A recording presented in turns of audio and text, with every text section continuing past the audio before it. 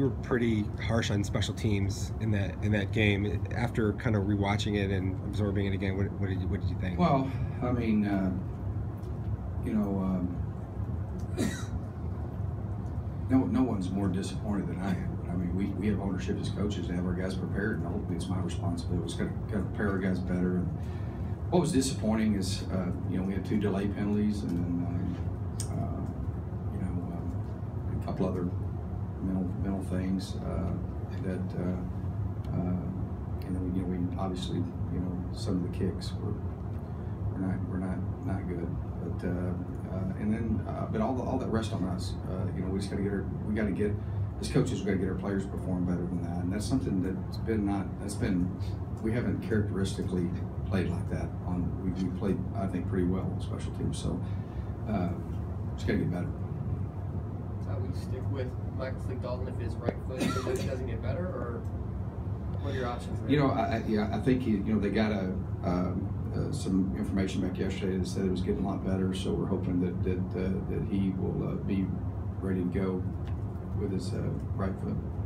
But if not, we got to have a healthy guy in there. But you know, and he's done pretty good. He's actually did that for 2 weeks. I don't know. It was the same thing the first week, and so he's done pretty. You know, the first one he put on the 1 foot line, but we will. I think we'll. It's important that we have somebody that's you know, ready to go, and I anticipate that he will be. What do you make of the protections issues, the issues with protections that you guys have had? Well, you know, the whole thing is just a lot of it has been getting everybody on the same page. That's the whole thing, and you know, when you start off early, you know, especially with newness and to what you're doing, it's just and we just got to keep grinding. We just got to keep getting better, and we're working day and night. You know, this program means an awful lot to me, and you know, we're going to get it done. We just got to go. We got to work. We got to get better, and I think it's all about execution, and you know, we did.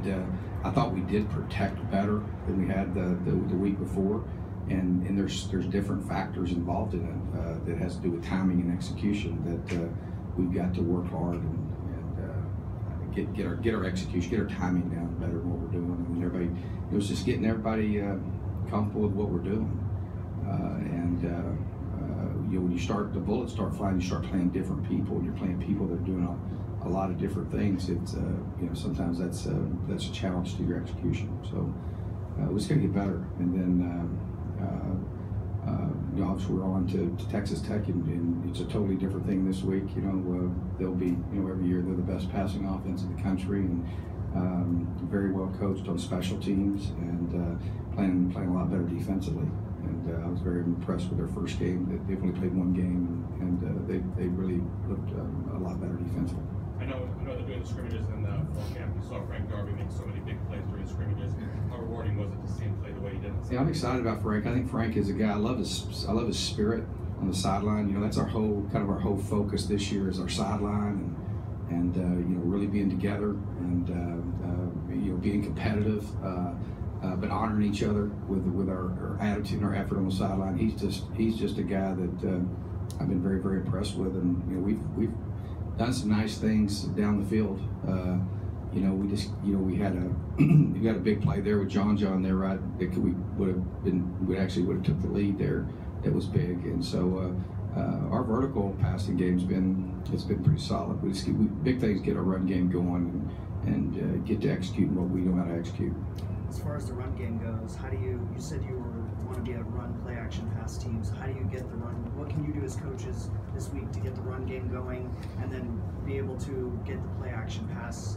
Yeah, lots of things we can do. I mean, and there were some things that they were doing that were and where we were late in the game when we got down 2 scores. We obviously had to throw the ball more, but and they were doing some things loading the box that made us throw the ball more as well, because we're not going to run into bad numbers and things like that. But no, there's lots of things that we can do. Mostly fundamentally, making sure that we don't have mental errors and things like that. It's not just the fact that it's not that we have good players, That's not the issue. We just got to get them playing better fundamentally and make sure we eliminate the errors.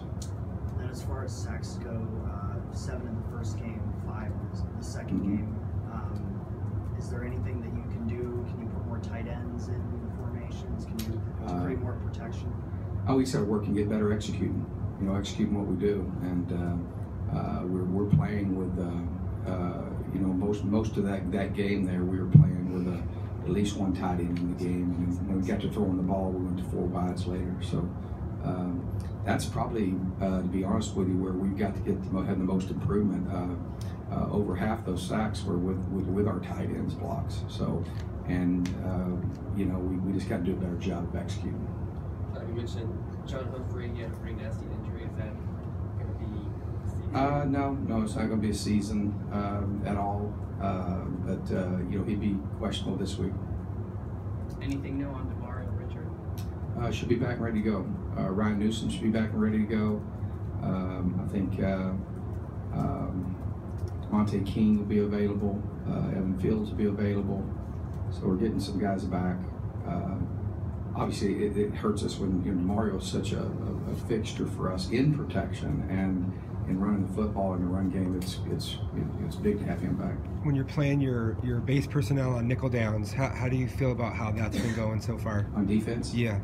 Yeah, I mean, we have, had Chase back last week. We didn't have him the first week. I think against a power team like they were, I didn't, obviously Coach Bennett's making those decisions on what he wants to do, whether he wants to go nickel or stay in base. But, we've talked a lot about as you move into our league and the spread teams and stuff like that, I think we'll do more sub packages. But we did sub and rotate in. I thought Wren did some nice things. Had some guys, we had a little bit more of a rotation going with those guys. I think they did some good things. We are doing it. We're being active up front. We're getting TFLs, getting sacks, and we're with minimal pressure. We just got to, you look, we gave up one long run, and then we gave up a 3rd and 21 where we came off our guy basically. But we've looked at those situations, and that's 14 points on those just two plays. We only gave up 20 points defensively. Really, we had a kickoff return for a touchdown, and then we kicked one out of bounds, and they kicked a field goal off of it there whenever he shanked a punt. Yeah. So we obviously gave too many rushing yards, but I thought there was lots of improvement in things, especially with just how we played on the defensive line. Yeah, I think I just asked that just in light of secondary. I thought played better too, but obviously it wasn't a passing team. Yeah, giving up the long 3rd down conversions. I didn't know if having all the linebackers on the field was something that you wanted to revisit. The what now? Having all the linebackers on the field. I didn't know if that you thought about maybe taking one off, having an extra defensive back. Well, the whole idea is to have linebackers in there because that was the back out of the backfield that hurt. You can. We had somebody on it. We had somebody assigned to it. We were actually playing a conservative call, and so we just got. When you're doing that, you just got to be assignment oriented because he came out scrambling, and we came off our man and he threw it to him. Then you got to figure out a way to get him down, but. We've looked at that stuff to try to look at the extra long and extra long situations, get better at those. People these days can be pretty vicious on social media, tweeting at players. Do you address that in the locker room, or what's your message to the players? My whole deal is I'll be real honest with you. You don't play well. Nobody's more disappointed than I am, and. I don't blame anybody for criticizing or any of that, but it's not productive. But we try not to talk to our guys about controlling the things that we can control, and that's our attitude and our effort. And all you have to do is go out and perform on the field, and you don't have to worry about that kind of criticism. So that's why I don't spend much time on social media and things like that. But on the same hand, nobody's more disappointed than I am. This sunk my heart and soul in this place, and it means a lot to me. It means a lot to me to get it right. So I don't have any negative feelings towards anything negative because you bring it upon yourself not performing. And that's on us as coaches. I'm not talking about our players. Not to age you or anything, but your career predates the social media explosion. Mm-hmm. Was it easier to manage the noise back earlier in your career? You know, I really, the only thing, to be totally honest with you, that's hard for me is my kids and my wife. That's about it. And probably, you know, it's hard for, you know, these players are like my kids. But at the end of the day, when I talked to our guys the other day, that's what I talked about. I talked about that, you know, our program, when I came in here, said we're going to be a program about competing for championships. We've done that, and we're 2 games into the season, so we got a ways to go before this season's evaluated. But you know, I don't. You bring criticism on yourself by not performing well, and we did not perform well. So you know, I deserve the criticism when you have that. What challenges are there associated with such vastly contrasting styles of San Diego State versus It's Texas? the way it is. Every. I mean, it's in the Pac-12's even you know, more so that way. So I think it's really, to be honest with you, I mean, you've seen, I think New Mexico State beat New Mexico. You know, I think that and they were like a spread, read zone kind of team. And then you play a team that's probably similar to what Stanford, kind of how Stanford would line up and do things. And then obviously this week we're playing an air raid team that's as good, you know, they do it as good as anybody in the country. So it's pretty diverse, and then you roll into the season, you're going to have the same type deal. You're going to go from, you know, we'll start off conference with Oregon, then you go to, you know, Stanford, and you have Washington. So it's you have, that's just the way it is, and you just got to be able to. The biggest thing that we've got to stay focused on is what are the goals at hand that we're trying to accomplish. And number one thing is not give up cheap touchdowns. Okay, and then the other thing is the turnover ratio, which is really big. Those are the 2 things that we want to continue to work hard every day to get better at. We got to get better running the football. That's the bottom line. We got to get better there. And I tell you this, we can. We're working really hard to get those things corrected to get it where it needs to be.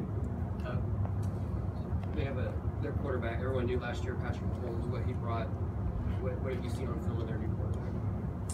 Very good quarterback. He came in last year, played some last year, and you know, they're always going to have you know, their system is one that they just, you know, obviously Holmes is pretty special. The guy they got right now is very capable and does a very good job extending plays.